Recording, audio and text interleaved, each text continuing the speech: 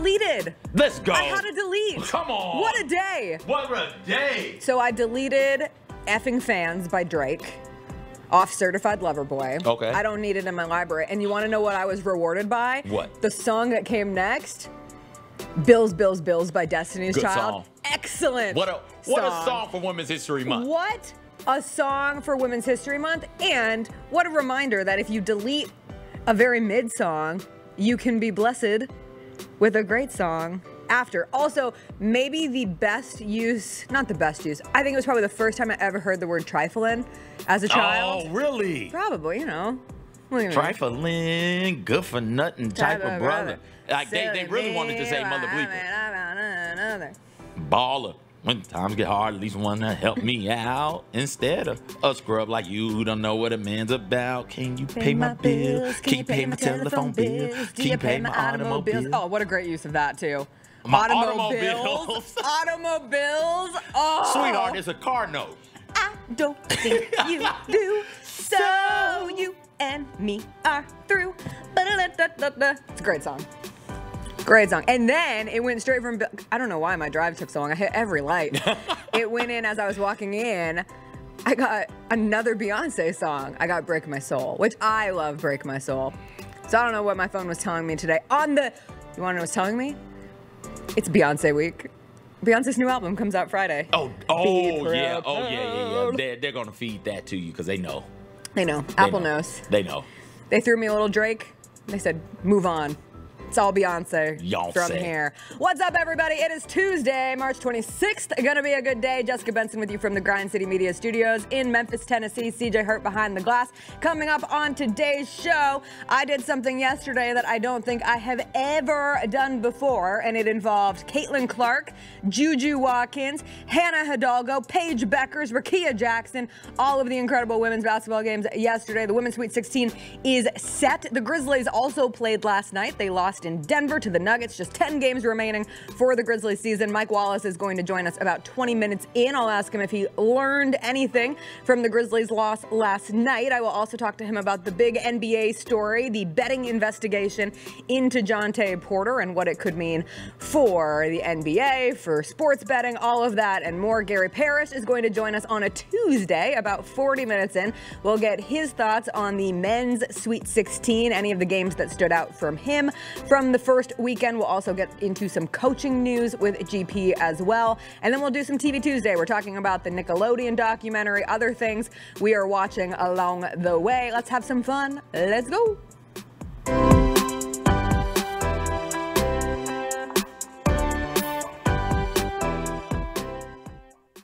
Justin Timberlake. I'm bringing sexy back. The Forget Tomorrow World Tour.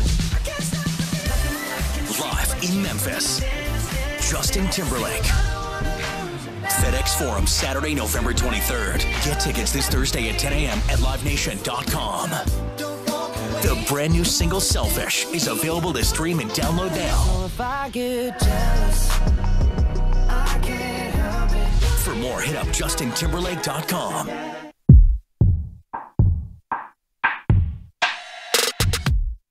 He's looking for the hot hand. Jaron got the step, got the flush. There's no layups on that one. Electric, rowdy, intense. They bring the same mentality that they bring anywhere into the building. If they were mad about something, they're bringing it in. If they were happy about something, they're bringing it in. So we need all that energy times 1,000.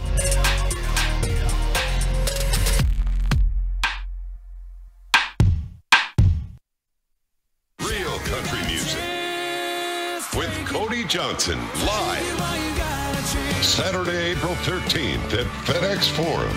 Country's best. The Leather Tour with Cody Johnson. With special guest Justin Moore. Also featuring Drake Milligan. VIP and reserve seats on sale at Ticketmaster.com in the FedEx Forum box office. Cody Johnson. Don't Worry, Be Fluffy World Tour. The minute you get into a brand new relationship, like magic, you know who really notices just how happy you are, guys? Other women, not your woman. Look how happy he is. I bet I can change that. Friday, May 10th, FedEx Forum. Get your tickets now at fluffyguy.com. Don't miss a Memphis Don't Worry Be Fluffy World Tour. We know there's only one team you want to watch, and Bally Sports is the place to get your Grizzlies. Experience the comebacks, the buzzer beaters, the can't-miss Memphis-made moments live. Bally Sports keeps the grind going before and after the game, too, with Pete, Brevin, Fish, and Chris on Grizzlies Live. Watch Grizzlies basketball all season long with Bally Sports and streaming on the Bally Sports app. Bally Sports, home of the only team you want to watch. Gasol with 4 seconds for the win. Yes! Mark is one of the more competitive people you'll meet. He hate losing. Their willingness to go out and try to compete every day, not just wait for a game, not wait for a regular season game, not wait for a playoff game, but every day is what made Mark special. He was a big part of that identity, right? And a big part of that's why the team was so successful, because they had that anchor in him. The Grizzlies, to this day, wouldn't be the Grizzlies without the contribution of Marc Gasol.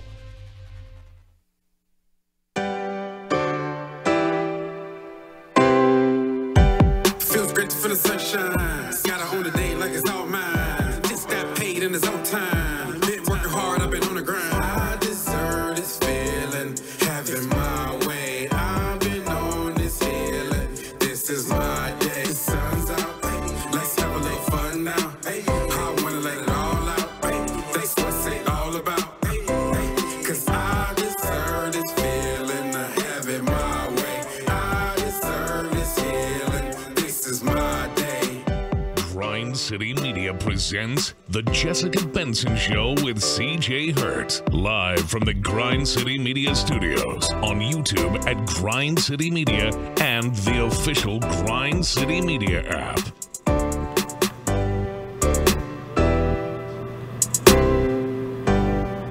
Happy Tuesday, everybody. Hope you had a good start to the week. It was a rainy and a windy Monday in Memphis. CJ, I thought my patio furniture was going to blow away.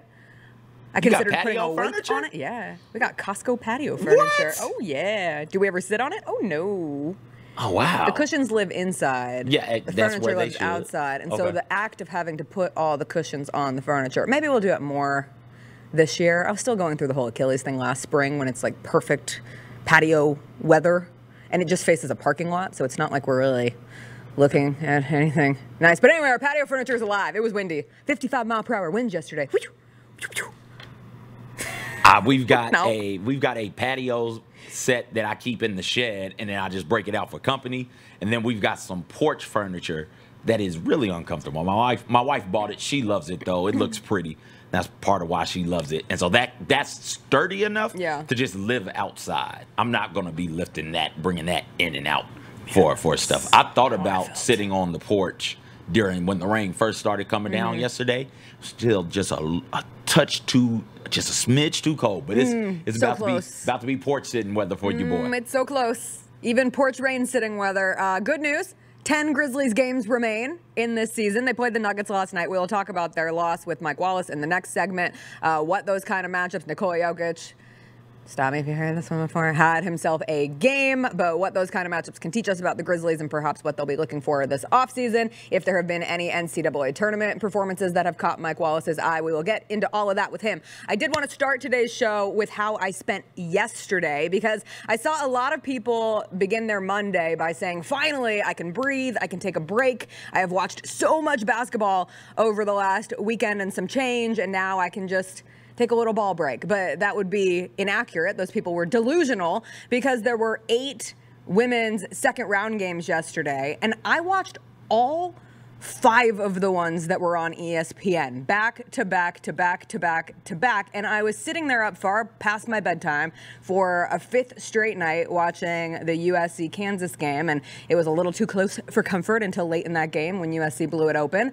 But I was thinking to myself, I don't think that I have ever consumed an early round of the women's tournament in the same way that I consumed the men's tournament. And by that, I mean staying locked in on the TV all day long, watching the games on the other channels to see if there was one that I needed to switch to. The UCLA Creighton game was really close.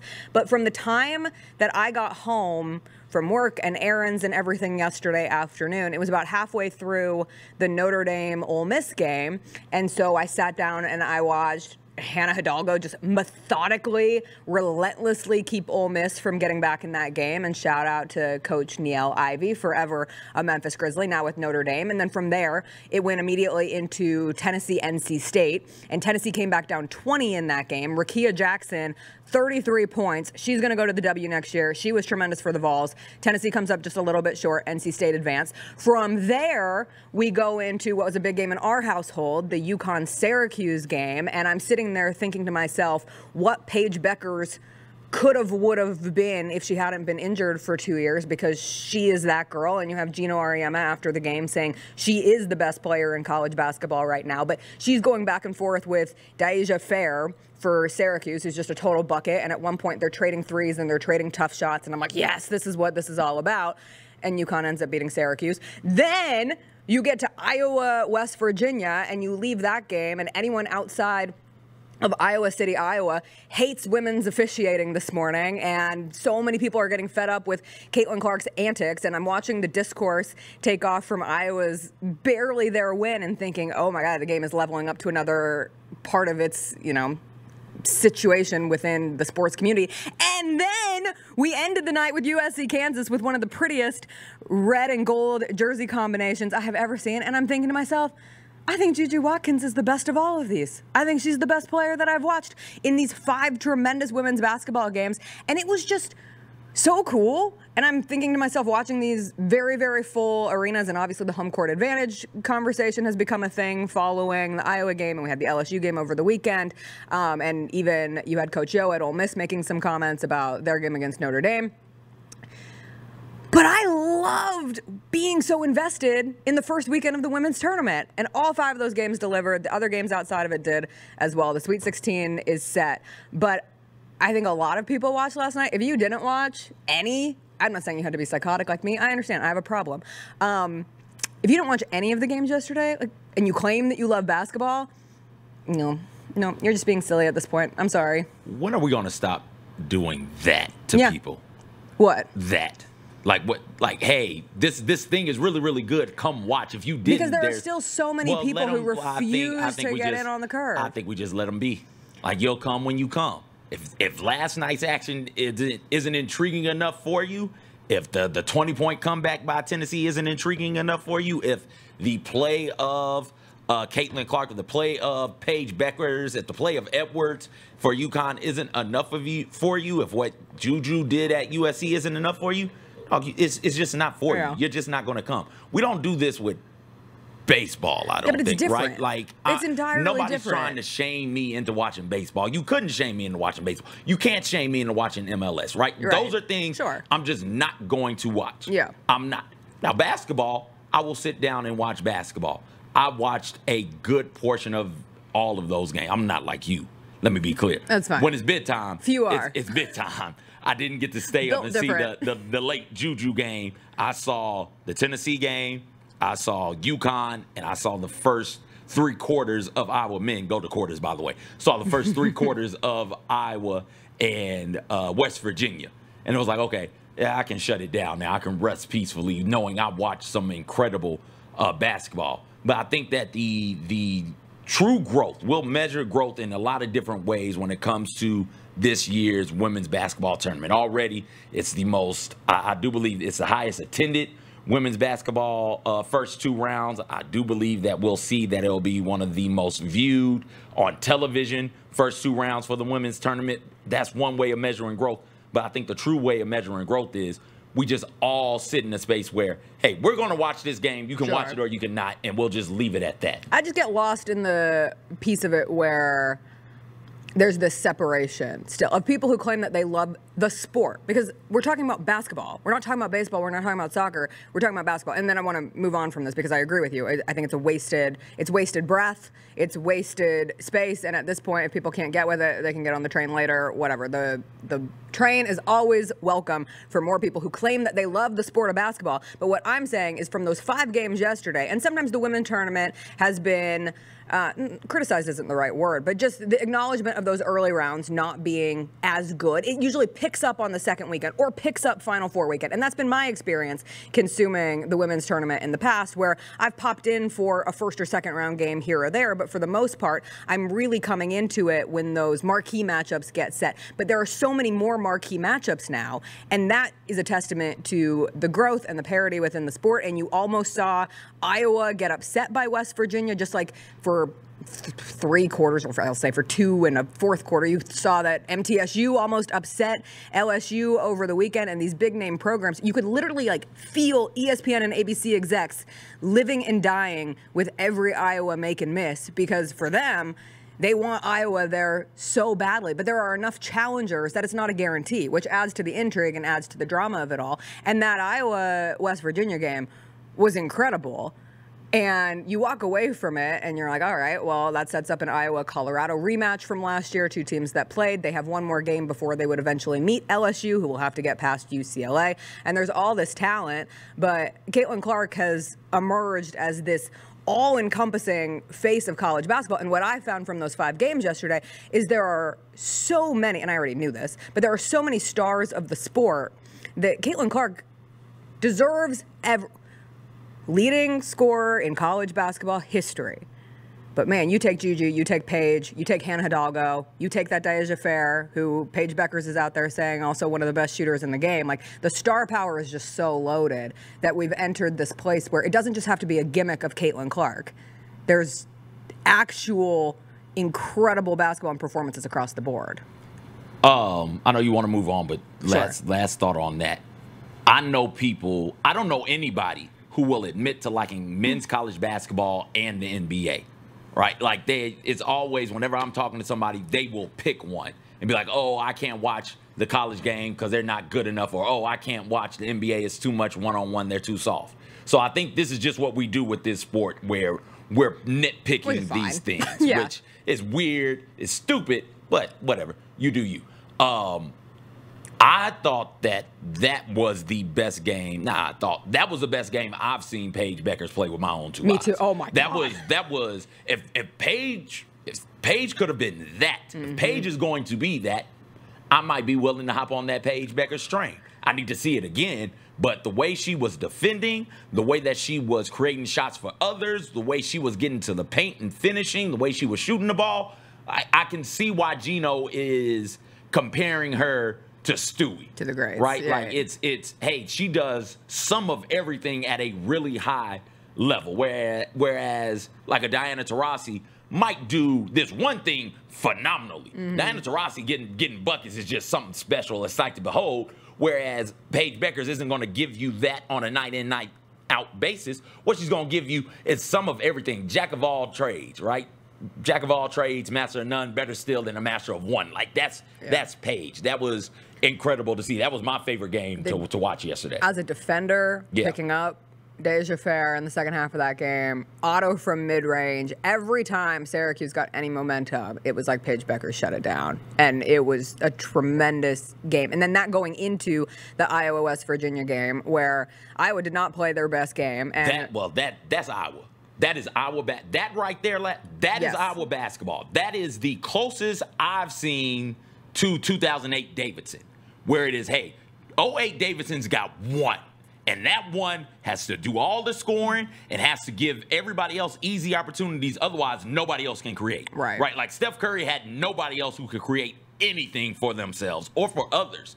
If you take Caitlin Clark off of Iowa, they're just going to pass. They're great passing the ball around the perimeter. They'll just pass the ball and keep it moving and do stuff, but it won't really create anything for them. And then they'll end up having to take a really tough shot. You insert Clark into that. Now, Caitlin Clark can take the tough shot, and she can make it. Also, not only can she make it, she can create for others where she's giving you the ball. Those points shouldn't count towards our basketball players. They should all count towards Caitlin Clark because she's giving it to them, and they don't even have to dribble. They just catch it and go up with it. Right. Like, that's just what Iowa is, man. But I love that we have reached this point where, like, everybody's coming down on women's officiating outside of those who are actual Iowa basketball fans. It's always been rigged. We can all agree.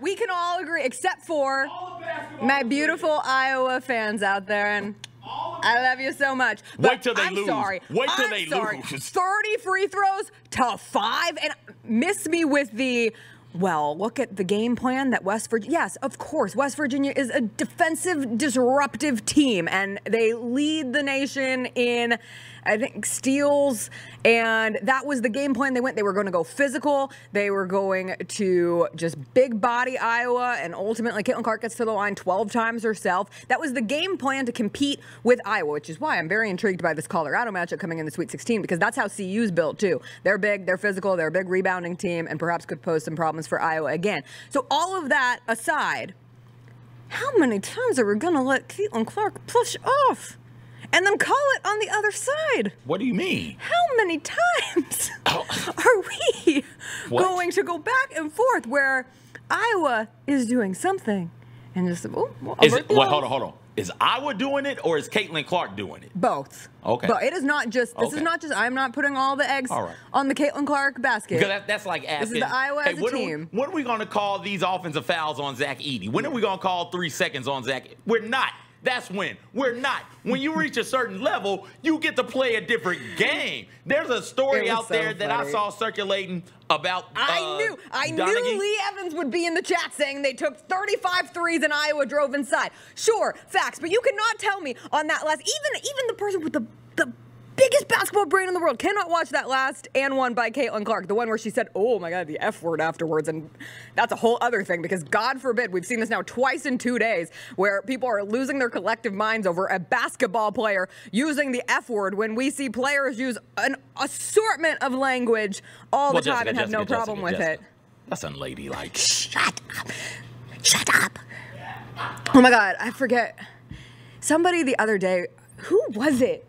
Someone was like, Caitlin Clark just looks so, she doesn't look like she's having fun when she's out there. I'm like, I'm sorry, are you telling her to smile more? Are you legitimately telling Caitlin Clark to smile more when she plays basketball? She would look so much prettier if she smiled, Jessica. It was not a foul on the and one that got her to the free throw line. And then Caitlin Clark overtakes the single season scoring record, which was great. And again, Caitlin Clark is awesome. Iowa's awesome. All of this is good for the sport.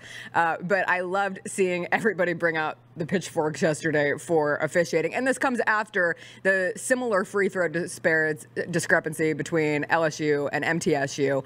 And gotta get them dudettes. Gotta get them dudettes in there. We gotta really want an Iowa LSU Elite 8.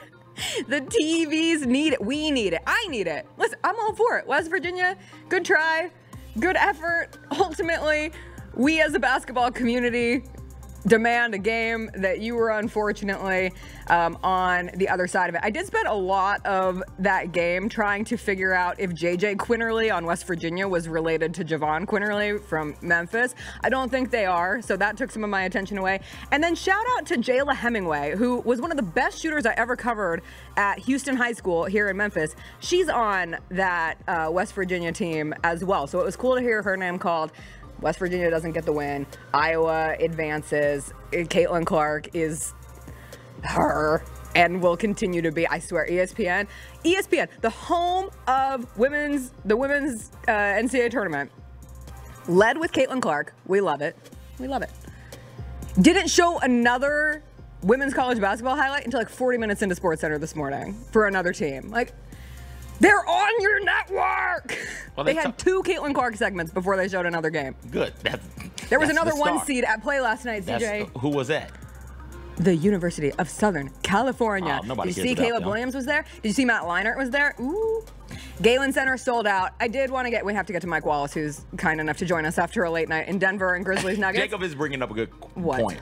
He said all of the bus quarterbacks were there. Was Sanchez there? No. What's my other man? Darnold? No. They weren't there? Where's Matt Barkley when you need him? Where's Matt Barkley? Do you even watch women's basketball, Matt Barkley?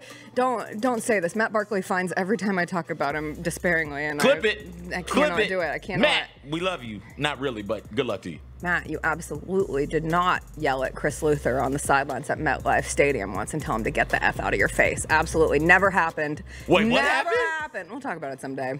I want to talk about it today. I wanted to say, for those who are saying that we should move on from neutral site or move to neutral site games for the women's tournament and that the sport has advanced out of home court advantage, I am so against that. I love the home court advantage in the first and second rounds, and I wish that the men's tournament would go to home court advantage. We are about to see it in the college football playoff where the early rounds are going to be played on campus. I think it adds an energy and electricity that is unmatched. The scene at Iowa last night of every crowd shot where it is gold and black striped, they are coordinated, they are there, they're staying after the game to give proper respect and flowers to this Iowa team for Caitlin Clark's final home game. It was a sight to behold, and every time they cut to a crowd shot, I just found myself being like, oh, that is so cool, and I don't want to take that away. Underdogs can still win. It makes it more difficult. You play for home field advantage. We see this in other sports all the time. We do not have to go to these big dollar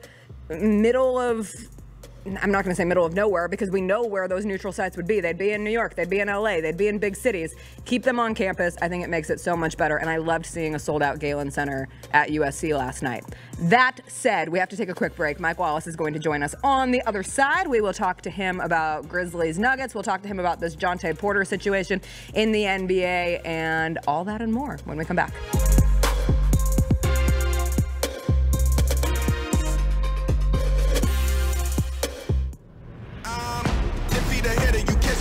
You'll never do. I turn around and I level you. No motivation is needed. Look, I put myself on the pedestal. This is incredible. Take your fandom to the next level with the official Grizzlies app.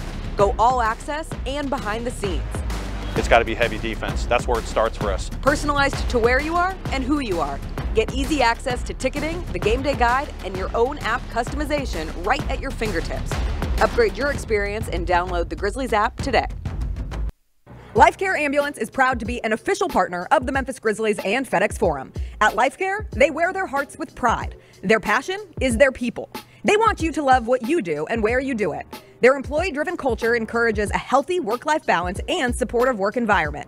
They invest in your success and well-being so that you can provide the best care for the patients that they serve. Join the incredible team of EMTs and paramedics in Memphis, Nashville, and across the nation today. Learn more at lifecareamb.com. Anticipate each challenge. Make a quick response. Capitalize on every opportunity. And win. Greatness won't wait. It's true in basketball. It's true in banking. Grizzlies Checking from Pinnacle. Play hard. Bank easy. Open a Grizzlies checking account with at least $100 and a recurring direct deposit by April 30th. And you could receive a $200 direct deposit bonus into your account. Details at grizzliesbanking.com. Member FDIC. When it's all on the line, you turn to the strong, the stable, the unwavering. To those with a history of raising their performance to meet the moment. It's true in basketball. It's true in banking. Grizzlies Checking from Pinnacle. Play hard. Bank easy. Open a Grizzlies checking account with at least $100 and a recurring direct deposit by April 30th. And you could receive a $200 direct deposit bonus into your account. Details at grizzliesbanking.com. Member FDIC. Vince Williams is going to go to All-Star Weekend. Now, what a great thing for him. Kudos to Vince Williams Jr. You know, he was an injury replacement on the Panini Rising Stars. He'll get a chance to be part of the All-Star Weekend showcase. Hey, Grizzlies fans, be sure to tune in to Grizby, where the panel and I break down all things Grizzlies and take a look at the rest of the NBA as well. The show is live every Wednesday, 2 p.m. on YouTube at Grind City Media and the official Grind City Media app. Now for a limited time, the new $1.99 crispy tender wraps are here at Sonic. Who could deny a crispy chicken tender with bold flavors like hickory barbecue and cheesy Baja? And we can't forget the crisp lettuce and melty cheese to make the perfect bite. Wrap yourself up with some TLC, tender, love, and chicken for only $1.99. Sonic $1.99 crispy tender wraps. Tax not included, limited time only at participating Sonic drive-ins. This is an actual good shoe. Yeah, it looks like this a good is a shoe. real good shoe. What you think about him, KJ? She likes Cheetos. Like Cheetos? Yeah, You or like nay. Cheetos? You like Cheetos? For kids, yeah or nay. That's what I mean. For kids, kids, yeah. 1,000%. Yeah. And honestly, if I was still playing basketball, I played in brightly colored shoes. I wore pink shoes a lot of the time or purple shoes. Like, I like that. The Sneak Fest Show, live Tuesdays at 2 p.m. on YouTube at Grind City Media and the official Grind City Media app.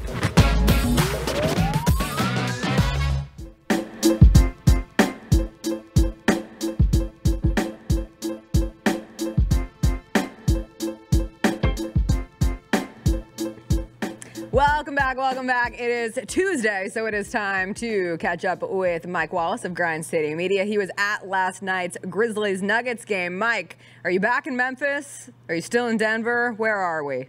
No, we're still in Denver. Still in Denver. We leave this morning to get back to Memphis. It's been a long trip. You know, obviously, it's hard to end a trip when you go against the defending champion Denver Nuggets. And last night looked like a night where the Grizzlies were looking forward to getting on this plane and heading back to end the trip quickly. Yes, as I heard, they were leading into the highlights on SportsCenter this morning, and they said this Grizzlies team struggling to the finish line. And I thought to myself, we are all struggling to the finish line. 10 games left in this season, and last night in Denver, no Jamal Murray, Mike, but Nikola Jokic did play, and per usual, Nikola Jokic did dominate. I am curious, as we look at, things to take away of this last slate of games for the Grizzlies this season before we turn the page into preparation for next year. Is there anything that stands out to you when you see Jokic have a game like last night that perhaps allows you to read the tea leaves a little bit on what the Grizzlies could and should do when it comes to finding that front court partner for Jaren? You know, when I looked at that game, and Eric Hasseltine and I were on the radio call last night, and, the way Jokic started that game, it was a real professional approach. He showed from the outset that he was dominant. And what I kept saying, I said during the broadcast, is that it's not just enough for Ja Morant and Marcus Smart and these guys to sit on the bench and say, all right, when we get back, we'll be right here. No, getting back healthy is step one. Elevating your game to a championship level, which the Grizzlies have yet to show, is step 2, 3, 4, and 5. So just because you're healthy doesn't mean you're going to automatically operate like a defending champion who's led by a 3-time defending MVP. So there's some layers to this, man. And Denver's playing at the absolute peak of its powers. You go back to last year, Jessica, and you saw this too. Denver kind of limped towards the finish line. The Grizzlies almost caught them for the #1 seed because they had a nice lead, in the standings, and then they kind of just faded down the stretch. Michael Malone had to whip his team back into shape to make sure they took the playoffs seriously. You're not seeing that right now. Denver's playing its best basketball as we get closer to the postseason. One of the highlights from last night's game, or I wouldn't call it a highlight, but videos that came out from last night's game before we moved from the Nuggets into the Grizzlies, was Nikola Jokic catching the ball and attempting from the backcourt to shoot from the free throw line and draw a shooting foul. This has become somewhat of a consistent attempt from Nikola Jokic for the last 9 years. He has never convinced an official to do the right thing, Mike, and call it. And I'm saying this from the Grizzlies are the team on the other side, but that's a foul. He was in the motion of shooting when the foul happened. Do you think he will ever get it? Will an official ever say, you know what, this one's for you, Jokic? The only circumstance in which he will get that is if there's 3, 2, or 1 second left on the clock, and it's obvious a shooting situation, no matter where you are on the floor.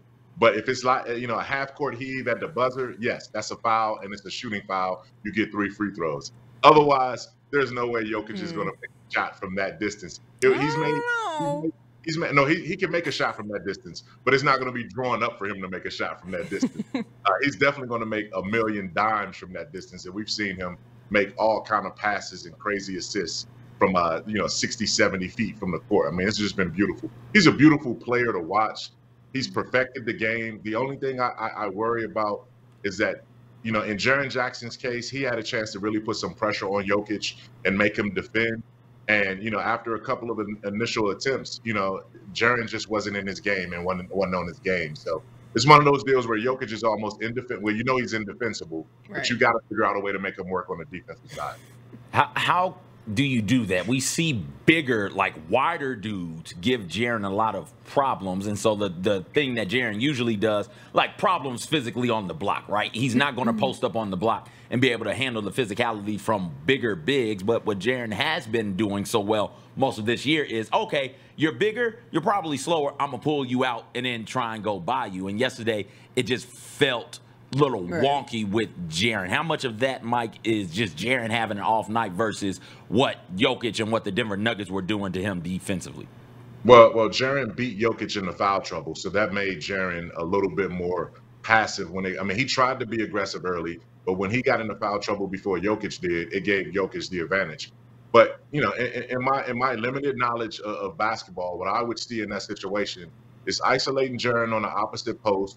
Let him operate, clear out, old school Charles Barkley style, and then let him, face up or back down, force the double team to come and then pass out of that. Make him a playmaker closer to the basket. And if no one comes to double, then let Jaren go to operate. He's faster than Jokic. He can make more lateral moves than Jokic. But if he's not put in a situation or put himself in a situation where he has the space to do that, it's going to be tough against Jokic or any other big that's physical like that. The Nuggets had that driving lane, maybe not necessarily the paint, but the lane to drive.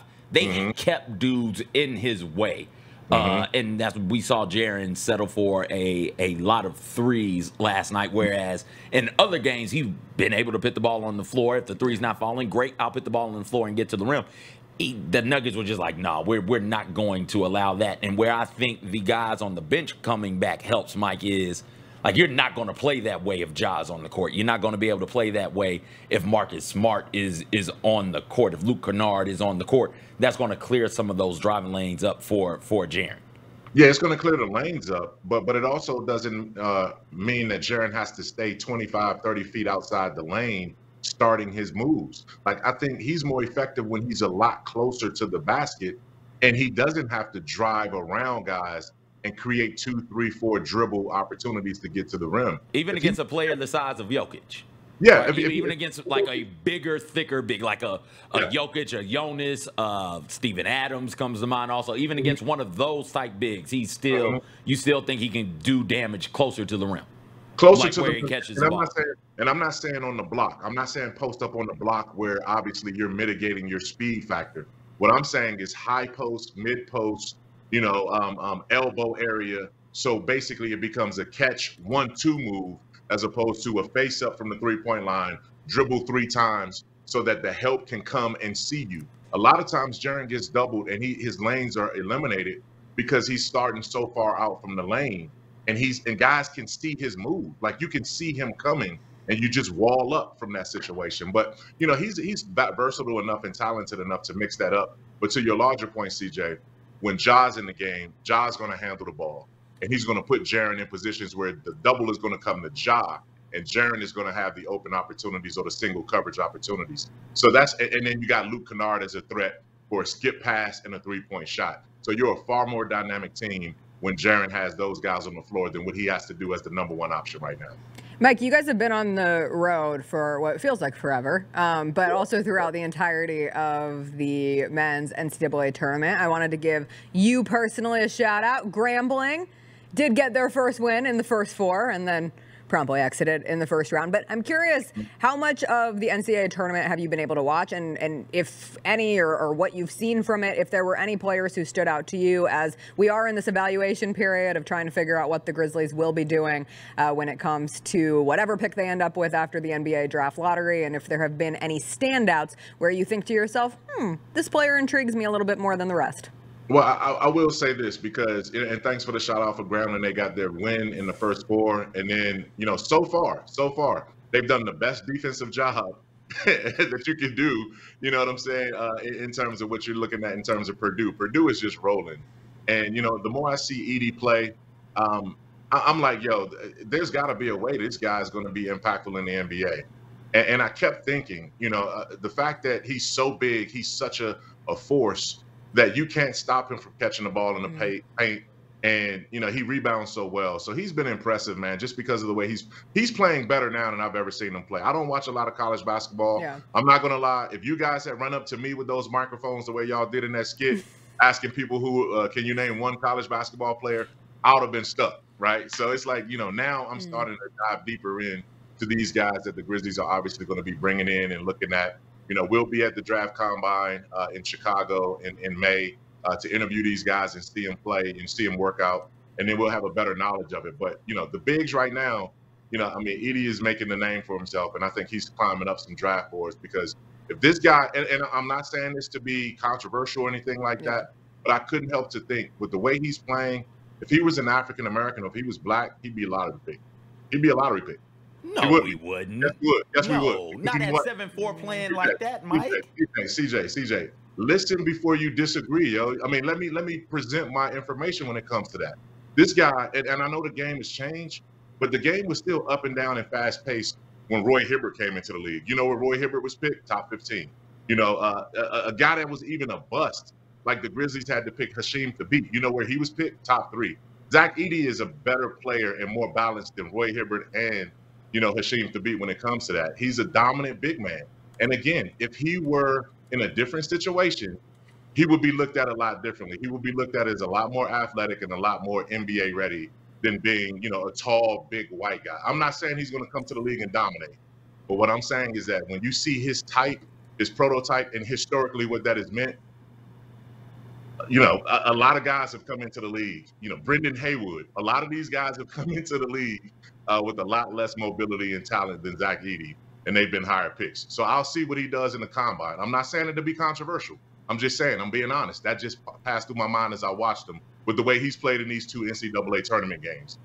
Greg Oden comes to mind. Like, think about it. Greg Oden was the #1 pick overall in the NBA. Does Zach Edey look worse than Greg Oden? Yes. Yeah. Yes, he looks worse than Greg Oden. In the NCAA tournament. NCAA tournament. Yes, Greg Oden had a hell of a run through the NCAA tournament when he came through.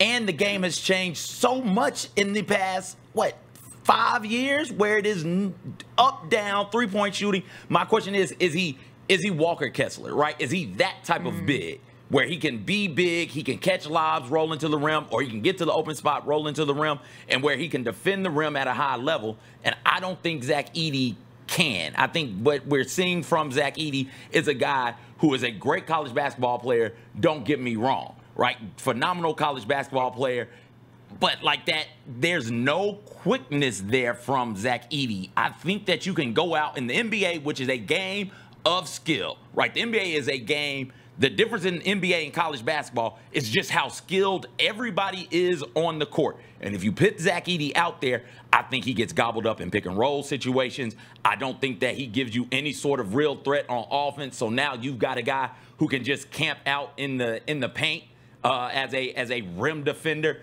And I don't know where any easy shots come from with Zach Edey out there. And I'm not sure how good a rebounder he is against bigger, more athletic competition than what he's facing Grambling and the Big Ten this year, right? So that's my knock on Zach Edey. Somebody might take him. I'd be surprised if they took him. He'll get an opportunity. He will absolutely get an opportunity to prove me wrong. I just don't see it. I just feel like that's where there's a difference between someone like a Donovan Clingan from UConn, who fits more as a modern, or how we see bigs today, and his growth as being able to not just be someone who strictly works on the post. He's become far better of a finisher in transition. He's become a better roller. What he does as an elite shot blocker in college basketball, one of the best rebounders in college basketball. Watching that UConn team, I get like, I'm like, ooh, Donovan Clingan. Like, I see that future is more clear to me of Donovan Clingan making an impact potentially for a team early on in an NBA career, where for Zach Edey, I feel like I have to do more mental gymnastics around it. And maybe you're right from a standpoint of there's inherent bias with it. And it feels like Zach Edey has been there for such a significant period of time, and I haven't seen his game grow as much. I am not watching every single Purdue basketball game to ever exist. I'm also not sitting here saying Zach Edey is only good because he is tall. I know there are far more skills that allow him to be successful, potential back-to-back player of the year in college basketball. It just isn't as obvious to me when it comes to Edey. Hey, listen, I'm not saying that he's going to get to the league and be Jaren Jackson Jr. or Anthony Davis. I'm not saying that he fits the mold of what we say as the modern big. I'm not saying that. I'm saying he is what he is. And when you have that kind of size, that kind of stature, and you're that close to he's not going to be able to defend point guards on pick and rolls.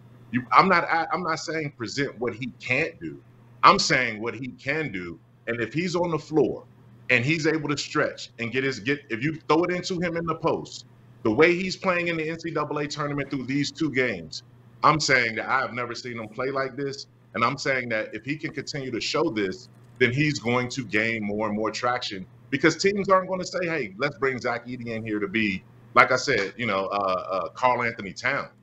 But if he's available to be a regular big and get to the NBA level, and I said before, my main point was that if he was African-American, I think he would be looked at a lot more differently. I think he would be higher up on some guys' boards because of that.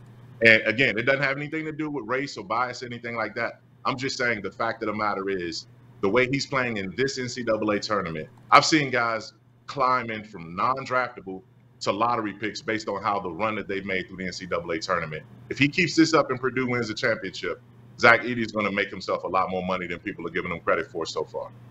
When's the last time we've thrown the ball to a dude on the block? Forget this, Mike, but we're disagreeing. Put an end on that conversation. When the hell is the last time somebody threw the ball to a dude on the block? Like the Grizzlies will do it with Jaren every now and then. Like, is there another big Joel Embiid? Are we throwing it to Bam on the block? Bam seems like he's catching the ball like high post area. Bam is a different kind of big, though, man. Jokic is a guy they throw it to him on the mid post and high post all the time. But he's not Jokic. Like I'm not talking about Edey anymore. Is Jonas still getting it on the block? Yeah, Jonas is. That's Absolutely. the last. Jonas is still getting it on the block. Jonas still gets it on the block. Karl Anthony Towns catches it in the block a lot. They don't look for him to score from the block much because he's more of a face-up guy. But time after time, you're finding guys who are able to do that. Sabonis gets the ball on the block. Like, I can give you 5, 6, 7, 8 bigs who are catching it and doing double-doubles and doing big things. Sabonis is not a shooter. He's not. He's more of a paint catcher and finisher in that situation. Again, different teams play styles differently. So it's not a foregone conclusion that everybody's playing like, 5 smalls and running up and down the court. When was the last team outside of Golden State that's won it doing it that way? Tell me. Give me a team that's won it doing it that way, playing all super small outside of Golden State. Every other team has had somebody that can catch, have a double-double in the post, do things, and you can play out of the post with. And I'm not saying that's the way the league is trending back toward. But what I'm saying is that this thing about bigs being obsolete, that's not the case anymore. Joel Embiid and Nikola Jokic have been MVPs 4 straight years running now, and they play a certain way. That's different from what the modern NBA is doing. Mike, I cannot let you go without asking you about Brandon Clark, who didn't play last night in Denver. He was upgraded to doubtful on the injury report, then was ruled out last night. But we know how injury reports for the Grizzlies have trended to go. You go from doubtful, where you're probably not going to play. Eventually, we will see a questionable next to Brandon Clark's name, and that will mean that he could be likely to play. What are you getting on the trend of BC's potential availability when the Grizzlies come back home tomorrow against the Lakers? Well, I mean, obviously, he went through another series of workouts. I think Denver, being here in the altitude for 3 days, for 3 different days of workouts and different things that he was doing helped his conditioning because he's out here in the altitude. That was his last hurdle that he told me he wanted to get his conditioning and his win right. To see him go through the workout yesterday, before the game on that same floor where he, unfortunately tore his Achilles, to come all the way back full circle was a beautiful moment to see. And he had a big smile on his face, man. He was nervous. He felt like he was playing in his first NBA game when he went out there for the workout. Everything is trending towards him being questionable for tomorrow's game against the Lakers. And when he's out there, like I said before, there's no question in his mind that if he's questionable, he's going to be out there playing and trying to give it a go. You just don't want to give him too much because the adrenaline is going to take over. But they do expect for him to be available, barring any kind of snag or any kind of delay or setback tomorrow against the Lakers. And if anything should slow that down, then obviously Saturday in Orlando will be the game after that. All right. Mike Wallace, thank you as always for joining us. We'll see you back in Memphis soon. Have a safe trip back. Absolutely. Take care, guys. That was Mike Wallace. Because we got into the Zach Edey of it all, I wasn't able to ask him about this whole Jonte Porter situation and the reported NBA investigation on betting. I'm going to ask Gary Parrish about it. He's going to join us next. We have a lot to get to with Gary. We'll talk to him about the men's Sweet 16, his takeaways from week 1 of the NCAA tournament, and we'll get into everything else we could possibly get into with GP when we come back.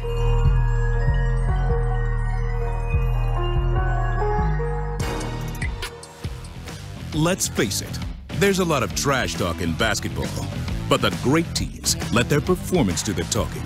Like Ford F-150 with Pro Power on board, a class-exclusive industry-first feature that turns your truck into a mobile generator and leaves the competition speechless. Ford F-150, official truck of the Grizzlies. Greatness starts here at your Mid-South Ford dealer. Class is full-size pickups under 8,500 pounds, GVWR. Grizzlies fans know it's the team that gives you the edge. Big River Steel does too. That's why we're recruiting the best talent to help us develop the sustainable steel needed for today and tomorrow. Join us at the edge of the future. Visit www.bigriversteel.com/join to join our Dash team. That's www.bigriversteel.com/join to join our Dash team. It's more fun to be there live to see the Memphis Grizzlies hit the court all season long. From the electricity and FedEx Forum to the highlight reel plays, there's nothing quite like Grizzlies basketball. As the official marketplace of the Memphis Grizzlies, Ticketmaster gets you in with a huge selection of seats. So get off the couch and into the stands while you still can. Score tickets today at Ticketmaster.com. That's Ticketmaster.com. Now for a limited time, the new $1.99 crispy tender wraps are here at Sonic. Who could deny a crispy chicken tender with bold flavors like hickory barbecue and cheesy Baja? And we can't forget the crisp lettuce and melty cheese to make the perfect bite. Wrap yourself up with some TLC, tender, love, and chicken for only $1.99. Sonic $1.99 crispy tender wraps. Tax not included, limited time only at participating Sonic drive-ins.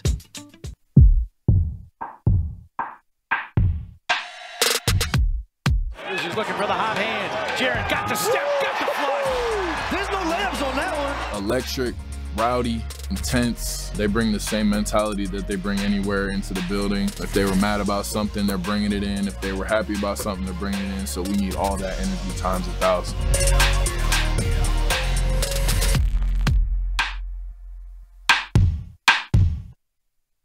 Did you do anything in that St. Joe's game? No, I was strictly playing defense. Delonte West was tough. That's a pro. Oh, my God. That step back in that. Oh, wait, hold on. 40 minutes. You didn't even get a rest. No, I played the whole 40, game. 6 for 11 from the field. That was me. 12 points, 6 rebounds, 5 assists. Oh, I was nice that game. I thought I ain't getting double figures. The Chris Vernon Show, presented by Caesars Sportsbook, live weekdays at noon on YouTube at Grind City Media and the official Grind City Media app. Did I invent this? Loki? Did you? I spent years calling my ex-producer Cowboy Carson, and now Beyonce. She decides she wants to dabble in country, in the genre. Now she's calling her album Cowboy Carter. When she's doing her next concert, and she says, "Hey, my new album's about to come out. Inspired. Cowboy Carter." Inspired by the Gary Parrish Show. Shout out GP in Memphis. The Gary Parrish Show, live weekdays at 10 a.m. on YouTube at Grind City Media and the official Grind City Media app.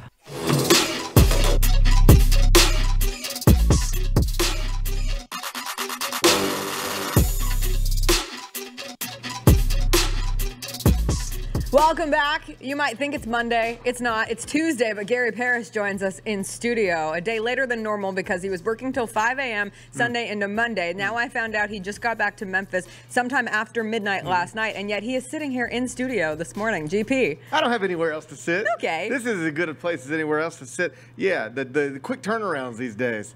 I don't know why we got home later than normal last night, because as soon as I got on the plane, I went to sleep. And I woke up like I don't know, hour or so later, and we were just then taking off. Oh, I hate when that happens. Yeah, so and then I didn't know who to ask. I didn't know who to talk to. So I don't really know why we were late, other than possibly weather. Wind was crazy here today. It was very bumpy. It was a noticeably bumpy flight once I woke up. Yeah, but we landed around midnight. I think, I Ubered home, and I got home around 12:45. I went to bed around 3:30. Kids up around 6:30, 6:45, and now I'm here. Another full day in front of me. Another full day. I have to be honest. I woke up this morning, and I did breathe a sigh of relief that I'm not going to watch basketball tonight. There's some NBA games, but for my first time in 5 straight nights, actually more if you include the first 4, but like the really wall-to-wall days, because I continued it with the end of the women's second round yesterday. Sure. I can just watch something else. I haven't watched anything. Right. I am like completely been insulated by basketball, which is how I assume you feel. Do you get any sense of relief, or is it all speed ahead to Sweet 16 in your brain right now? I get some relief when I get back out of town. Okay. Coming back home is what I should do. Uh-huh. It's where I should be, but it complicates everything because, I'm so used because I was doing shows at 1 a.m. Thursday, Friday, Saturday, Sunday night. We had a television show that started at the earliest at 1 a.m. Often 1:15, 1:20. It's a full hour, so I wouldn't get back to my hotel till 2:45. There was one night I podcasted till nearly 4. I've been going to bed between 5 and 6 a.m., and that's fine as long as you're used to going to bed at 5 and 6 a.m. every night, and then you can sleep till 11 or 12. And what I got on that routine over the weekend. Yeah. But you go to bed at 3:30 and you got to get back up at 6:30. That's that's not good for a man my age, I don't imagine. I think health officials, Yeah. smarter big brain doctors than me, would probably tell you not. Right. But that's okay. It's Yeah, March. We sleep in April. Yeah, You with especially. with like my buddy John Rothstein says, Yeah. we sleep in May, and no, in all seriousness, like it'll be fine once I get back to New York. Like once You got in your routine. Yeah, once I get back on a plane tomorrow, and I get there, then my shifts become pretty. Sure. Everything becomes pretty structured. It's just from the time I wake up Monday morning to the time I get back to New York on Wednesday night, it's nonstop. I am constantly impressed how you are able to keep everything in your brain and conceptualize everything and look forward to the Sweet 16. I spent like 30 seconds yesterday calling DJ Burns RJ Burns, Sure. and then suddenly in my head I was like, oh, no, it's DJ.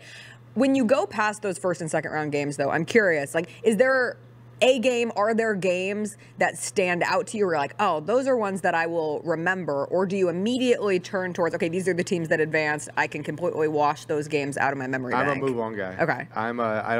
In fact, I'm terrible. Every once in a while for social media, like our social media people at CBS Sports, they'll be like, hey, GP, can we grab you in between half times? We're going to do the 5 greatest players in March Madness history. And it's like, I don't know why, I got to give me 20 minutes because Sure. I'll have to do some Google search. I don't carry around stuff with me. Makes me feel better. Forever. Okay. I know what I need to know for what I'm about to do. And then it's like, okay, that's over.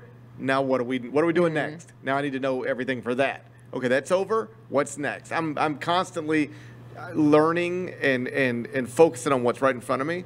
Do that, move on. Right. But I don't carry a lot of it around. So I don't sit around going, yeah, that was my favorite game from Thursday, Friday. I'm like, okay, everything I'm going to have to say going forward is going to be about going forward, so I focus on that. Yeah, I am going to choose to never remember the 4 games I watched at FedEx Forum in the first round. But I will remember Houston, Texas A&M, and we almost saw a 1 seed go down. Mm-hmm. We did not, and instead all the 1s and the 2s advanced to the Sweet 16 next weekend. Does that say anything larger about the field this year, or is it simply, hey, this is the 5th time since the tournament expanded that we have this situation? I don't think anything that happens in the I rarely think anything that happens in the tournament says anything big about anything, other than sometimes it looks like UConn is the best team all season, or Purdue or Houston, one of those 3. And in this tournament, at least Purdue and UConn have been completely overwhelming for their opponents. Even in the round of 32 game, they just could have beaten them by however many they wanted to, and in Purdue's case, they did. Basically. So I do think there was something that became clear throughout the 4+ months of everything that happened before Selection Sunday, and that was that Houston, UConn, and Purdue, in some order, were very clearly the 3 best teams in the country and had separated from the pack. So I'm not surprised that this is one of the a few years where we get to the Sweet 16 and all the 1s are still alive, because I anticipated that. All the 2s being alive. It's a pretty chalky Sweet 16. We only have 1 double-digit seed, and it's an ACC program. There are no mid-majors, unless you want to call Gonzaga or San Diego State a mid-major. And feels a little weird at this point. Yeah, they're both like 2 of the best consistently good programs in America. San Diego State continues to carry the Mountain West on its back year in, year out. Yeah, not for them, buddy. So I think we lose the Cinderella aspect of the tournament, which so many people love. But I can just tell you, like the nature of Cinderellas, and this is the reason. Like, my bosses don't like them. They like them for round one. Right. And maybe for round two. But eventually, go look at the history of George Mason, St. Peter's. Yeah. They typically, they go, and then boom, they get blasted. Somebody just beats them by 30. Loyola, Chicago. Yeah, it typically ends with a blowout, and blowouts are bad for television.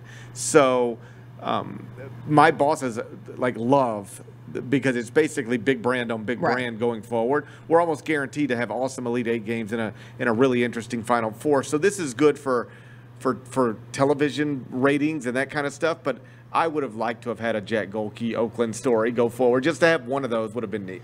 Speaking of Jack Golke, I think he will be haunting John Calipari's nightmares for the rest of eternity. I did love seeing Jack Golke get the Buffalo Wild Wings treatment, which Doug Eater got when he was at St. Peter's. It was almost like the same identical. I saw the two pictures side by side, and it's wonderful to see this side of NIL and brand partnerships where someone is able to capitalize off just a tremendous, one of the better stories of the first and second round. When it comes to Coach Cal, though, he did his radio show last night. I haven't spoken to you since that game, since everything and all the conversations regarding his future at Kentucky popped off after that. He still has not met with the athletic director. I believe they're supposed to meet today. He said all the right things at his radio show last night. He said that loss still makes him feel physically ill, and he is committed to bringing this program back to a Final Four and to bring championships. Is Coach Cal still the coach at the end of today, or when he does have this meeting? I think so. Okay. I don't know that he should be, but I think he will be, if only because it's so much easier to bring him back than it is to actually fire him. It's just cheaper too. And that's part of the easier umbrella. It's just easier to say, we'll let you keep doing this, because he's got a top 5 recruiting class on the way. And if you fire him, it's not technically $33 million because there's offset language, and but that's the big number. It's a lot. It's many millions. It's many millions. So you're paying many millions to lose a top 5 recruiting class, and then you don't know who you're going to hire. And it probably won't be who you want to hire. So it's just much easier to keep him. And he's so convincing. I always have said this about John, if you ever, no matter what you think of him, and even if you know he's being disingenuous or misleading, manipulative, he's very convincing in person. One of the stories I always told about him was, if you were in a room with him and you were like, all right, I'm going to get out of here, I'll see you tomorrow. And he said, did you get an umbrella? And you'd look outside and go, well, why would I need an umbrella? It's sunny. Well, yeah, but you should get an umbrella, you just in case. And you'd look at your app and it would say, there's a 0% chance of rain and it's sunny. Why would I need an umbrella? And by the time he got through talking to you, you'd be like, I guess I'll just grab one just in case. He's that convincing. Yeah. So I'm assuming he's going to get in front of Mitch Barnhart and he will say all the things he needs to say, and he'll do all the things he needs to do to get another opportunity at this. But it'll be complicated and awkward, and it will not end well, because these things always go the same way. Once your fan base, once you've been somewhere as long as he's been there, which is now 15 years, once you've been somewhere that long and the fan base no longer believes in you, where you can't win them back over with a recruiting class. Hey, look what I got coming. Yeah, we've seen that before. That looks like the same thing that just lost to Oakland. And before that, St. Peter's. We don't care anymore. Once you lose the fans, you never get them back completely. You can get them back by opening the season next season with a win over Michigan State, and you're ranked 4th. You'll get them back for a minute. But the second anything goes bad, they're gone again. And it doesn't even matter if next season is good. That never hits reset for you. Yeah. It's next season can be good, and you'll get another season. But then if the next one's bad, they'll get you then. The next bad season will be your last one, and up until then, you'll just always be waiting for the hammer to drop. So this will end in divorce. It'll probably just end a year from now or 2 years from now, and everything between now and then will be people just speculating on when that divorce will come. Eventually, it happens. Yes, eventually it happens. And you hear Kentucky fans, some of them try to rationalize keeping him. And I don't even think you have to rationalize keeping him. On some very basic level, the most sensible thing is probably to keep him. It's just an uncomfortable thing. But when you factor in the money and the fact that, the guy is not running your program into the ground. This is still a top 4 seed in the NCAA tournament. It's just that the success that program is used to hasn't been there recently. But when you combine everything and then try to make just, okay, here's the pros, here's the cons, what's the smartest thing to do, it probably is to keep him. So you don't have to rationalize it. But when I hear people trying to rationalize, I just think they're always grabbing onto the wrong stuff. Like I saw some Kentucky fans say, well, if we fire John now, we're going to lose the recruiting class. Well, he will always have a great recruiting class lined up. And when you ever move on from him, you will always lose that recruiting class. So that thing will always be there. It's like, you know, if you were anything else, like, well, if we buy this house, it's going to cost us this much money. Well, it's always going to cost you this much money. It's always going to be something that's there. So that doesn't make any sense to me. You'll always, you'll lose this recruiting class instead of another one. But the day he leaves, you'll always lose recruits. Right. And then the other one is, okay, fine, we could fire John Calipari, but then who are we going to hire next? I don't know. But that's such a backwards way to think of it. And you will always have to find who you are going to hire next someday. Yes, and like it's just a backwards way of thinking about it. Think about if you had a best friend and your best friend was convinced that the marriage was over. And her marriage or his marriage was completely over and this was never going to be good again.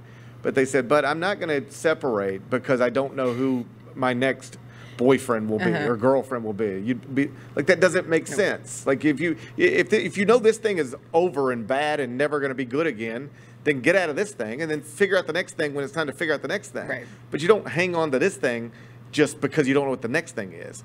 And yet I hear some Kentucky fans like, well, if we don't know who if we can't get Billy Donovan, might as well keep John Calipari. It's a two-step thing. Is this working, and do you believe it can work? Answer those questions. And then if you got to answer more questions, then answer those. But just focus on this first. And I think if you're honest with yourself, it's probably not going to ever be what it once was or what they're imagining it could be again. It might be good enough to put it off for a year or two, but this is going to end, you know, the way. And sooner rather than later. Noted Memphis rival, deep American Athletic Conference rival, FAU, lost their coach, Dusty May, to CJ's Michigan. He will replace Juwan Howard. He had a lot of interest, whether it be Louisville reportedly or Vanderbilt. He has now had to come out and say, I never received death threats from Louisville, which is a wild thing for a coach to have to address after taking the job at Michigan. What do you think of the fit? Did it make sense to you? It really felt like it came out of nowhere. I don't think it came out of nowhere, and I always assumed Michigan was an option. Okay, even though it wasn't publicly an option? Well, once Juwan was out, and Michigan's a big job. Right. And it's a Big Ten job, and Dusty is from that area of the country and graduated from a Big Ten school. I thought, I don't want to, I'm not trying to speak out of both sides of my mouth here. Sure. I thought he was going to be the Louisville coach. And I thought that as recently as, 5 days ago. It's one of those deals, though, when you talk about it with the benefit of hindsight and you look at it a little more closely, it makes sense. I want to be clear. I think 7 out of 10 people, if offered the Louisville job or the Michigan job, would probably take Louisville over Michigan. But Dusty he's sort of a laid-back guy. He doesn't need to be the face of anything. He doesn't, like the way John Calipari flourished for a long time as the face of Kentucky. And by extension, on some level, the face of college basketball. Dusty doesn't need that. Okay. If you are at Louisville, you're the face of a university. You just are. You're the most famous person in a city comparable to this city. It's a little bit like being the head coach at the University of Memphis. You are the most famous person in the city. I don't know if that's true with Memphis anymore because of Ja Morant, but once upon a time, if you're the Memphis basketball coach, you're the most famous person in the city. That's still true at Louisville. Beyond that, which I don't think he'd be, I don't know that he wouldn't be comfortable in that. I just think he'd be more comfortable being the basketball coach at an incredible institution where football is what everybody actually cares deeply about. Uncertainty with the ACC. You don't even know what that's going to look like. Clemson wants to leave. Florida State wants to leave. Yeah, right now you're in a league with Duke and Carolina at Louisville. Yeah. You could end up in a league with Virginia Tech and Memphis like the old Metro. You don't know. So I think just the stability, the University of Michigan, such a big thing. The Big Ten's going nowhere and only getting bigger and stronger. I just think that the structure in place, the stability in place, probably suits Dusty a little more than Louisville does. Okay. I wanted to get your take on one final thing, non-college basketball related, which I know that's like the entirety of your brain at the moment. My brain goes other But places. I think we're in this very interesting place because you're not a big sports bettor, right? Would you consider yourself a huge sports bettor? Huge. Yeah. You dabble. I dabble. You dabble. I dabble. Okay. I mean, how about this? I'm not betting 15 games a day or even games every day. Okay. But like if I got a night off and I'm sitting around the house and the stuff on, sure. But there are also, I can go 5 days without placing a bet as well. Okay, so you're not calling the hotline. I got it. Okay. Yeah. Point being, sports betting has taken over a very interesting part of the sports conversation from a variety of places. We had Shohei Ohtani have to sit down yesterday and talk about how his friend and interpreter stole this money from him to pay off gambling debts. We've now had various instances in the NBA over the last week. The biggest, of course, probably being the Jonte Porter news from yesterday that the NBA is investigating a betting situation where he was allegedly maybe a little invested in prop bets on himself, particularly an instance where a lot of people were betting the under on Jonte Porter, and then he had an eye issue about 4 minutes into a basketball game, and he left the game, and it ended up being like the biggest winner for bettors that night. He had another one where he left a game sick, but we had JB Bickerstaff say that someone had tried and come to threaten his family from a gambling standpoint. We had Tyrese Halliburton say that he feels like he's just a prop. It just feels like it's everywhere all of a sudden. Yes, CJ. Speaking of this, did you know you can tip players in March Madness now? No. Yes, there's an app where you're gambling. Like, I won because Caitlin Clark did this, the overhit. Hey, Caitlin, here's a little something for you. Yes. No. Yes. Well, and even, we talked about this yesterday, like Reese Davis made a comment that he had to make an apology for calling UConn Northwestern like a guaranteed investment. There is no such thing as a guaranteed investment. But like, what does this all mean right now? There's definitely a crescendo occurring, and it makes complete sense that it would start bleeding into the sports themselves. But I don't really see a way out. Well, the thing is, it's so regulated now. Like, this stuff has probably always happened. Yeah, of course. It's just happened in the dark. Well, now there's so much information that's shared between these sites, and more than I can even get into. But, like, if you, as an employee of the Memphis Grizzlies, went on FanDuel and placed an NBA bet, like, right now, it would flag it immediately. Yeah. They would HR I'd would, be in HR like it's so fast. Yeah, like that's I don't know why people nowadays think they can get away with this type of stuff, because everything is so regulated. So we'll see where the Jonte Porter stuff goes, but this was always going to lead to these types of situations. You know, he's not making a lot of money relative to what we think of professional basketball players typically make. And so, does he have a gambling problem? Is he in debt? If so, somebody approaches you and say, man, all you got to do is get into a game and then strain something, and all these unders will hit, and you're good with me. Like, I'm not suggesting that's what happened here. But in a hypothetical world, that's a very easy thing that could happen. It's not hard to imagine something like that. So, we're in uncharted territories with this stuff. You know, the gambling has never been so accessible in the United States, and I think anybody who understands the industry probably could have predicted we were going to have some of these, and then we'll course correct. So what does that look like?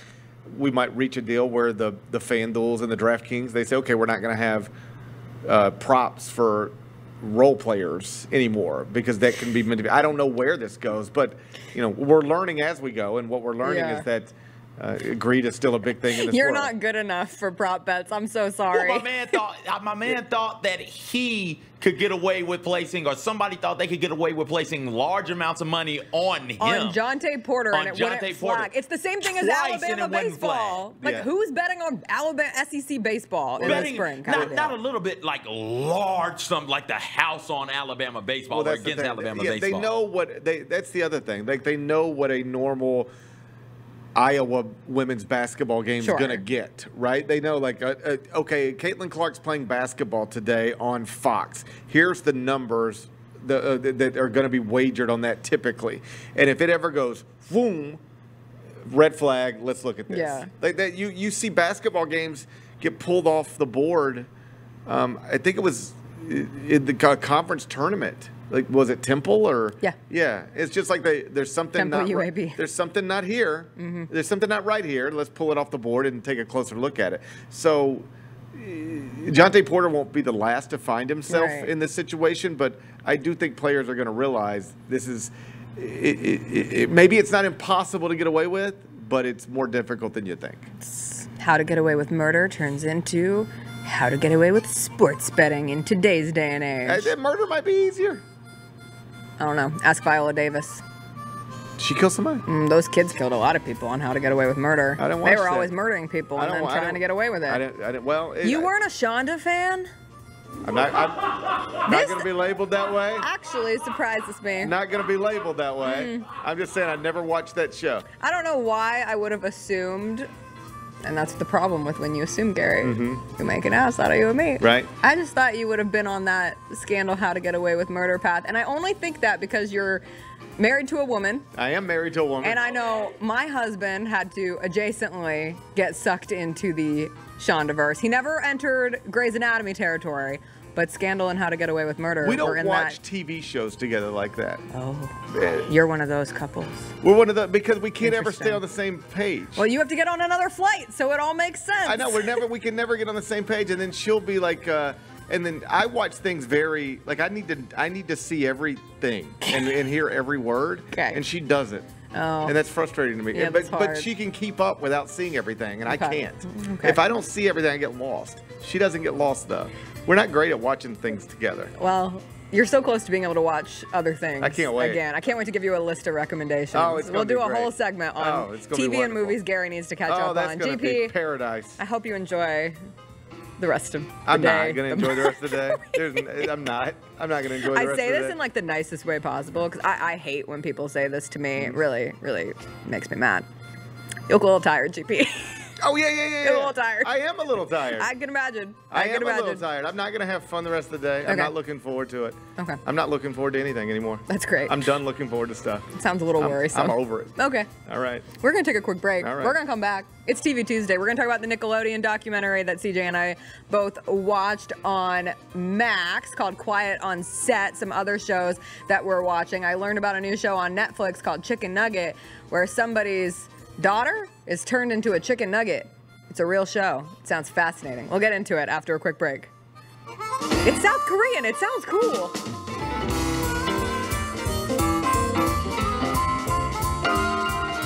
Looking for a full court dining experience? Dribble over to Southland Casino Hotel, your ultimate gaming oasis in West Memphis. As a proud sponsor of the Memphis Grizzlies, we're inviting you to savor the flavors at our 8 incredible dining venues. Ignite Steakhouse is where culinary excellence gets grilled. Indulge in charcoal grilled steaks and farm-to-table favorites, perfectly paired with wine or handcrafted cocktails. Enjoy an all-access buffet experience at the kitchens, or revel in comfort food and Southern classics at the Fry House. If casual is more your thing, sample the innovative fare at Seasons Cafe, while Chairman's Bar and Charred Oak Bourbon Bar serve up cocktails and live concerts every week. For those on the go, The Grind is your one-stop coffee shop with gourmet brews and grab-and-go goodies. And of course, we can't forget the Sports Bar and Grill, where you can catch all the Grizzlies action with the best pub fare in town. At Southland Casino Hotel, we've got the perfect dining experience for you, so come on down and ignite your taste buds today. Must be 21 plus. Play responsibly. For help quitting, call 800-522-4700. Grizzlies fans know it's the team that gives you the edge. Big River Steel does too. That's why we're recruiting the best talent to help us develop the sustainable steel needed for today and tomorrow. Join us at the edge of the future. Visit www.bigriversteel.com/join to join our dash team. That's www.bigriversteel.com/join to join our dash team. We know there's only one team you want to watch, and Bally Sports is the place to get your Grizzlies. Experience the comebacks, the buzzer beaters, the can't-miss Memphis-made moments live. Bally Sports keeps the grind going before and after the game, too, with Pete, Brevin, Fish, and Chris on Grizzlies Live. Watch Grizzlies basketball all season long with Bally Sports and streaming on the Bally Sports app. Bally Sports, home of the only team you want to watch. Sauced by Will Smith is taking the championship taste to FedEx Forum. Come enjoy your favorite lineup of sauces on traditional and boneless wings the next time you see the Memphis Grizzlies play. All of your favorite sauces, including the famous Garrick sauce, are now available as you cheer the home team on. Visit Sauced by Will Smith inside FedEx Forum at your next Grizzlies game, or come visit us anytime at our location in South Haven, Mississippi. Championship sauce, championship taste. Come get sauced today. Did you do anything in that St. Joe's game? No, I was strictly playing defense. Delonte West was tough. That's a pro. Oh, my God. That step back in that. Oh, wait, hold on. 40 minutes. You didn't even get a rest. No, I you played the whole all game. 40. 6 for 11 from the field. That was me. 12 points, 6 rebounds, 5 assists. Oh, I was nice that game. I thought I ain't getting double figures. The Chris Vernon Show, presented by Caesars Sportsbook, live weekdays at noon on YouTube at Grind City Media and the official Grind City Media app.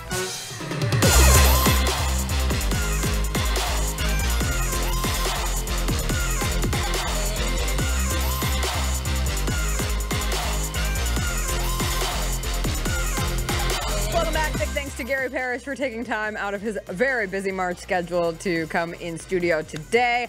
Getting into TV Tuesday, before we get into the dark grossness of Quiet on Set, the Nickelodeon documentary, I did hear about this show yesterday, and it honestly intrigued me enough that I think I'm going to watch it. It's called Chicken Nugget, CJ, and it is a South Korean comedy mystery TV series that just dropped on Netflix. It came out last week, and it's gaining some buzz. But here is the plot. Chow Min-ya, the daughter of a company president, and please excuse my pronunciation if it is wrong, mistakes a new machine as a device which helps her with her fatigue, but she is accidentally turned into a chicken nugget. As her father and an intern who has a crush on her try to turn her back into a human, they discover unexpected secrets. It's Honey, I Shrunk the Kids, but chicken a chicken nugget. Like, no, I'm good. If you could turn into any food, what would it be? Oh, I can't do that because I'd eat myself. I think Like, I'd be a chicken nugget. Listen, a pizza, a chili cheese dog, right? Like, those are my favorite foods. Some nachos would be good. But again, I would eat myself if I became a chili cheese dog, so I don't need to be one. You can't eat yourself. I don't if have you're a a chicken mouth. nugget, you don't have arms or legs. It would be really difficult to eat listen, yourself as a chicken nugget. I got a big ass mouth, dog. I can fit a whole lot in That's there. some serious flexibility. Yeah. Anyway, people Marilyn say if you Manson love type outrageous comedies, you should check it out. And a lot of South Korean programming on Netflix has been a giant hit. So I'm just here to tell you early, Chicken Nugget on Netflix. Watch it. I want your review of it. I'm not. Okay. You're not going to convince me to watch it, but I do want your review of it. Okay. Did you ever finish Carol and End of the World? I have 2 episodes left. Okay. It's been tough. So add this one to I can't watch. I still haven't been able to go back to Mr. and Mrs. Smith. I started that Truman Capote and the Swans, Ryan Murphy show on FX. I'm 1 episode into that. Chris and I are waiting to start Shogun and The Regime after we finish The Sopranos, which we're in the last season of The Sopranos and need to get back to that once we're not watching basketball again for a moment. I feel like there's other shows that I've missed as well. I told you about Carol and the End of the World a long time Yeah, I've ago. watched. I have 2 episodes All left. right, and it's but that only was 30 like my minutes. midday workout show, and Gotcha. let's be honest, this part of the season, the midday workouts have turned into midday naps. So it's been a little bit of a difference. Anyway, I will watch Chicken Nugget on Netflix if it is the last thing. Well, I'm not going to say that because that sounds very daunting. And right now, it's busy enough that it'll probably take me 2 months to watch it.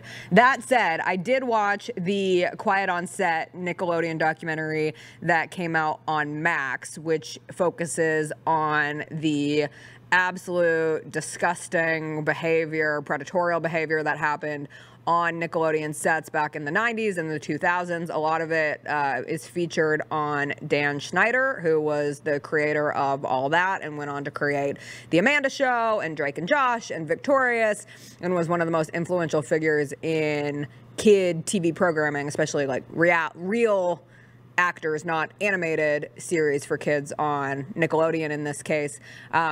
Also within that were the charges of Brian Peck, who worked for Nickelodeon, who sexually abused a variety of children, including the big reveal within the documentary was Drake Bell from Drake and Josh, who did appear within the documentary, was probably the biggest name to appear in the documentary.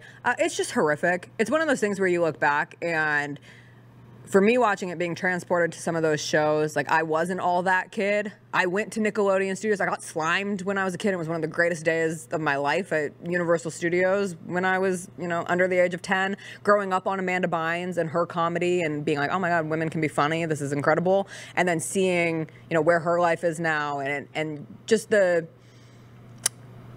what's the word that I'm looking for?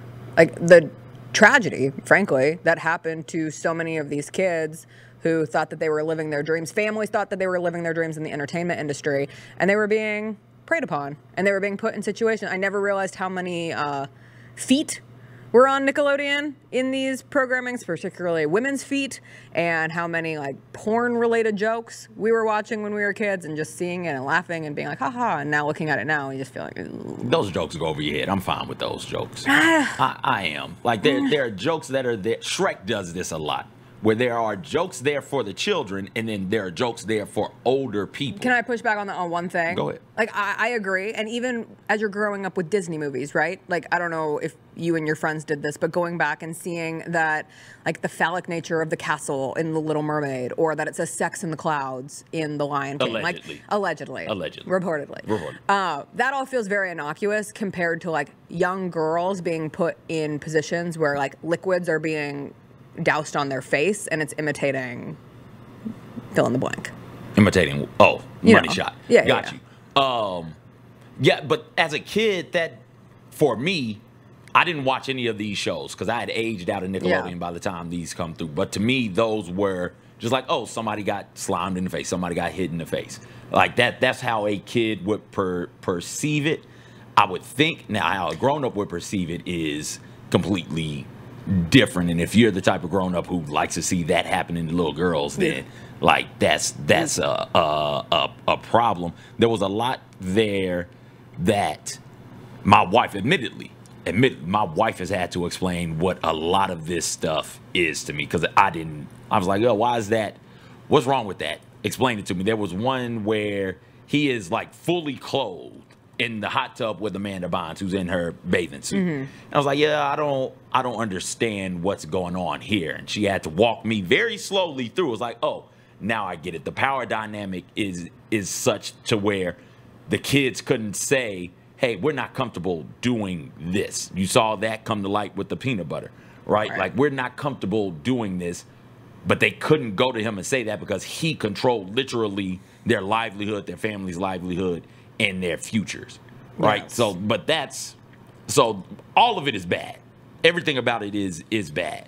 The pedophilia portion, Dan is not accused of any of that. No. But the pedophilia portion of it is just why we see so many like child stars grow up, and we're like, oh, they lost their mind. They had too much success at a young age, or they lost their mind. Their parents were too controlling. No, they are acting out of abuse. They were abused on these sets, and it's sad, man. Like you said, it's tragic to think that like Drake Bell was somebody who just wanted to act. That's something he loved to do, and he was preyed upon by this grown ass man as a teenager. And I felt bad for him and his entire family, particularly his father, where the way that they end up, the way that, what's my man's name, the pedophile, the second pedophile? Beck. The way that he ends up getting Drake is by driving a wedge between Drake and his father, and Drake's father and mother are split. They're divorced. And then convincing the mother to allow Drake to come over, right? Like, that's how it happens. And as a father who all you want for your kid is the best for him, you want to keep them safe, for the father to be going through the process of trying to protect his son, only to find out like, yo, this happened to my kid. Like, that's rough. When he cried during that interview, I was like, yo, that's tough. Yeah. That's and rough. He even said like a reason why he did the documentary was because he knows his dad shoulders a lot of the blame, and he wants it to be clear like how these things happen, and it doesn't just fall. Like, even the most loving, protective, well-meaning of parents can find themselves in a situation where their child is horrifically abused. And it was really hard to watch. I think the first time, when it comes to Dan Schneider, who, again, as you said, has not been accused of abuse created a generally toxic workplace. Well, he's abusive. Fostered, right. Like, not accused of pedophilia. Sure. He absolutely abused the 2 women who worked under him, and he abused those. He forced those 2 women to share a salary. Shared. Hey, we want to have a women writer. Look at us. We're going to have 2 women writers, but you guys get to share a salary. And we're going to put you guys in incredibly uncomfortable. I am going to put you in incredibly uncomfortable situations regularly. And that just was awful to listen to. The abuse went to the kids also. Just it trickles down. Like, I felt for some of the black characters, not characters, but some of the black people who are talking about their experiences, like dealing with racism, man. Like being cast as a 10, 11-year-old as somebody who's pushing Girl Scout cookies, pushing, like drugs, like mimicking that and other things that happened on that set. And you can watch the documentary. I don't want to give too much away from you. I felt where the mom was coming from when she was like, yo, that was like my kid. He shut down after that. Like he didn't trust anybody after that. And that's kind of what ends up happening for some people, where once you encounter that first taste of racism, it's like, yo, I'm done with this. I can't trust anybody. My parents can't protect me from this.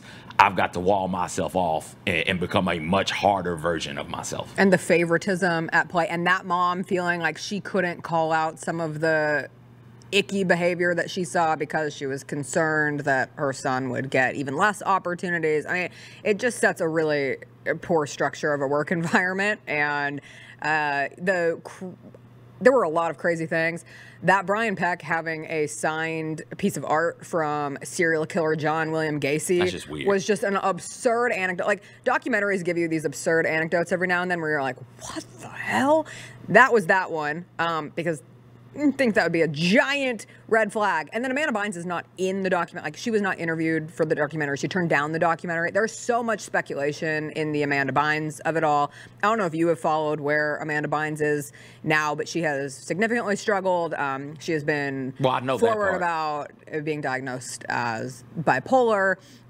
She has fought against her parents for years. There was a time in like 2012, 2013 where people thought that it was an Amanda Bynes burner account on Twitter where she was calling out Dan Schneider. Like, the Harvey Weinstein stuff is popping off, and she is, and again, this is all just, it was never proven that it was Amanda Bynes' Twitter account, but people thought that it was, and calling out Dan Schneider for similar behavior, calling out her parents for setting herself up to be financially dependent on them and trying to hold on to that and not allowing her to be emancipated for a long period of time. But I remember showing up when I was at USC. Amanda Bynes was at FITM, the Fashion Institute of Design and Merchandising, and Amanda Bynes would be at parties in LA, and you would see her, and you'd be like, that's not Amanda Bynes. And it was like this running joke of like, oh my God, have you seen what happened to Amanda Bynes? And now it feels so horrible because you're like, oh my God, like what this young woman went through, how that has affected who she is today. She started to try a podcast a couple of months ago. She just like couldn't do it. Completely understandable. But man, it makes the memories of your childhood become so clouded in just disgusting behavior that it's kind of difficult to conceptualize it all. I mean, the Amanda Bynes piece of it is interesting because I think that was the end game with Drake, which is, hey, declare yourself grown, become emancipated so that I can prey on you more readily and more easily. And some of the times with these emancipation things, some people are jumping out of the frying pan and into the fire. Yes. Right? It's like, I don't want to be under my parents' control. I want to work as much as I want to work. And then you get it, and then boom. That's when the people who were telling you to do it, they lead you down a path of abuse. And that's sad. And I wish all of them the best. I wish all of the kid actors and all the people that were wrong the best. Schneider, Peck, the other guy, can go rot in hell for all I care. And this is the 2018. I sent you the story about the I'm blanking on my man's name. Ren and Stimpy founder. John Kricfalusi. So he does Ren and Stimpy, and it is so revolutionary at the time. And then there's a split up at Nickelodeon because he's always late on new episodes. But he's preying on people 13. He's reaching out to girls at 13 years old, helping them set up AOL accounts and writing them things and telling them things like, oh, I feel funny in my chest when I see you. Do you feel that? First Do you telling feel them, tingly? I'm going to make you be a cartoonist. So I'm going to help you out. I'm going to help you. Right. And then, hey, I feel tingly when I talk to you. Do you feel tingly? And molesting one that we know of at 15, 16 years old, and just all of this type stuff going on. So Nickelodeon has 2 situations with a handful of people that we know of. And so here's hoping that's it, but I doubt very seriously that that's it for Nickelodeon. Well, and we know that like a lot of the Disney Channel stars have NDAs. They have alluded to those NDAs, so don't think that it just affects one industry. Right now, the spotlight is on Nickelodeon, and as Ben in the chat points out, like Dan Schneider is terrible, but there were others around him in positions of power who knew and did nothing and are probably still making money. That is always going to be one of the more disgusting facts when these things come out. Like Nickelodeon has all of it now, and that Ren and Stimpy creator, like that article was from 2018, and now it's recirculating and being pointed out. Like we've seen this in industry after industry after industry. This is a societal problem, and right now it is glaring on the child entertainment side of things, and there's a lot of abuse and a lot of gross, inappropriate, illegal behavior that has occurred. And we'll see where it goes next. And that's the worst part. It's like, okay, well, what are we going to find out next? Because there's always another one. We always find out another one, whether it be in sports or politics or church or your neighbor or your family or someone you know's family. Like, it's out there. And it's gross. CJ, what else are you watching? The next one is Diddy, isn't it? Like, that's the one happening now. True. That's the pivot. one. We can't get all the way through this. I can't process this all the way. You're right. Speaking of childhoods being ruined. But what am I watching? Do we have any update on Diddy this morning? Last thing I saw was they were going through the mansions to try and get his computer and his phones because that's where the videos are. Last night, somebody was leaking things saying, hey, this is the audio from a particular video allegedly involving Puff Daddy and a Philadelphia rapper. So there's that. And if you know the there Philly was that rapper, TMZ clip of him wandering around the Miami airport, pacing back and which forth. has people wondering what private jet he got on, where he's flying with that private jet. Is he somewhere where he can't be extradited? The thought is he's in Miami. He loaned his private jet to somebody. That's what some are saying. Guess where it flew? Yeah, Antigua. Yeah, they don't extradite. No. And so, yeah, they're going to seize some more stuff. They wanted to get in there before they started destroying stuff, which is, if they're trying to do that, it's not good. Yeah. It's not good. X-Men 97, though. Speaking of my childhood in a good way, X-Men 97, the new cartoon on Disney Plus. Oh, it's really, really good. And it's got the Storm being super strong. I've never seen this version of Cyclops. I've never seen Cyclops. I thought we just went off the air. No, I've never seen Cyclops be a complete and total badass. But Jessica, my man is falling out of a plane. They blow the plane up. He's falling out of the plane, and you're seeing all the characters who can fly go fly and save their fellow X-Men. Nobody touches Scott.